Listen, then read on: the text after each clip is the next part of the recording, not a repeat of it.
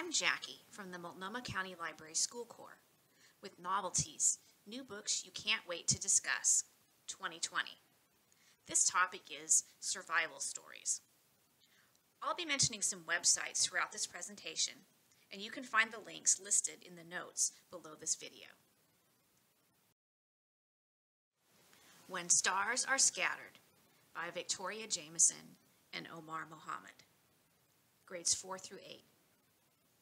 Born in Somalia, Omar and his younger brother Hassan are stuck in a Kenyan refugee camp called Dadaab. Their father was killed in the war, and their mother is missing. They have a foster mother, Fatuma, but their days in the camp are long, stressful, and boring. Omar worries about getting help for his brother, who is nonverbal and suffers from occasional seizures. When Omar gets a chance to attend school, he's torn.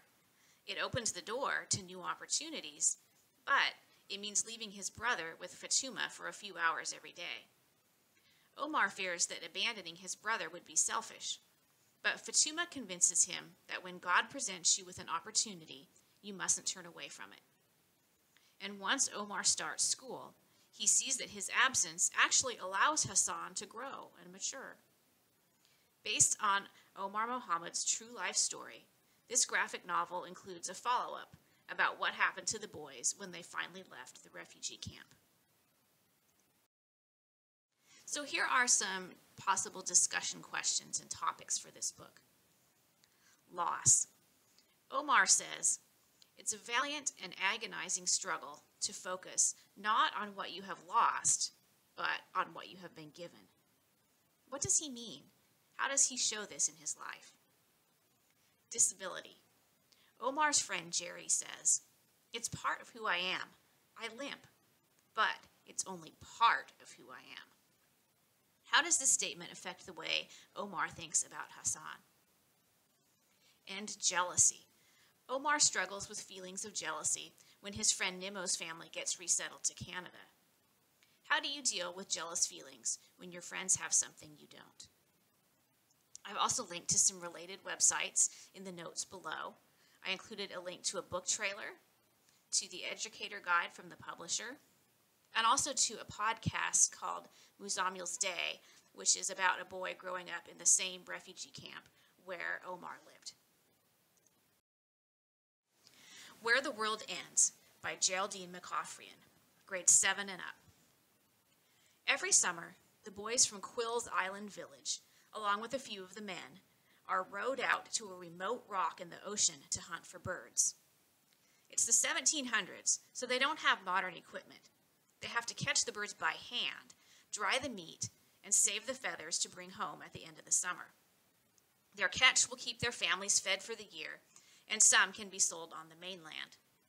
But this year, when summer is over, the boat from the village never returns to pick them up. What could have happened? And how can they survive a winter alone on the rock? This book is based on a true story. Wink by Rob Harrell, grades 5 through 7. More than anything, Ross wants to be a normal middle school student. But his life drastically changes the summer before 7th grade when doctors find that he has a tumor right above his right eye. After surgery, he's left with a scar on his forehead and a droopy eyelid, making it look like he's permanently winking. Daily radiation treatments make his skin so sensitive that he always needs to wear a big hat, even indoors, and cover his skin with slimy lotion. So much for being anonymous. To make things even worse, one of Ross's best friends will no longer talk to him, and someone has started sharing cruel memes with his picture in them. When his radiation technician introduces him to playing the guitar, Ross finds an outlet for his angry feelings. Will this be what it takes for the other students to see him as more than just a cancer patient? We've also included links below to a full list of the titles from all of our Novelties videos from this year, links to other School Corps presentations that you can watch if you enjoyed this one, a link to book discussion tips from Multnomah County Library. We'd also really appreciate it if you would fill out our survey and let us know what you think of these videos. And finally, we've included more information about our School Corps program. Thanks for listening.